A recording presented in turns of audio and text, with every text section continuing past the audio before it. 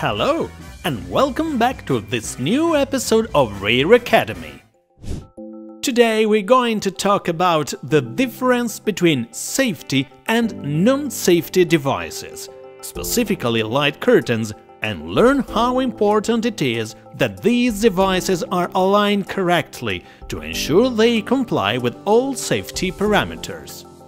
The main difference between a safety device and a non-safety device is the signal the device emits when it breaks down. For example, when a normal non-safety photocell fails, like the one in the gate of our house, we don't know what signal it will emit.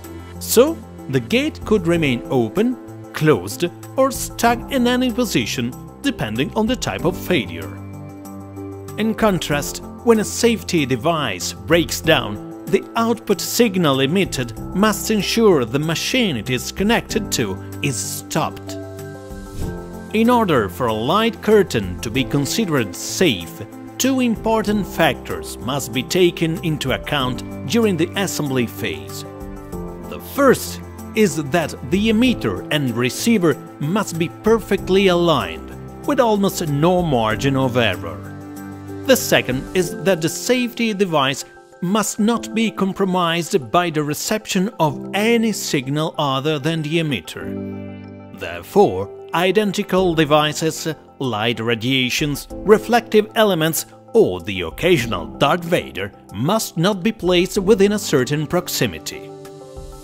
As specified in the EAC 61496 standard, to achieve this goal, it is necessary to design an optical system with the following characteristics.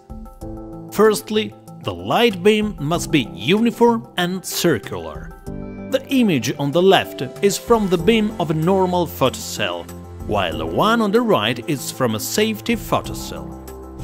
This ensures that the beam emitted by the emitter is well defined. Secondly, the optical aperture must be within certain values. This is essential in ensuring that each receiver picks up the beam of its own emitter and not that of the others.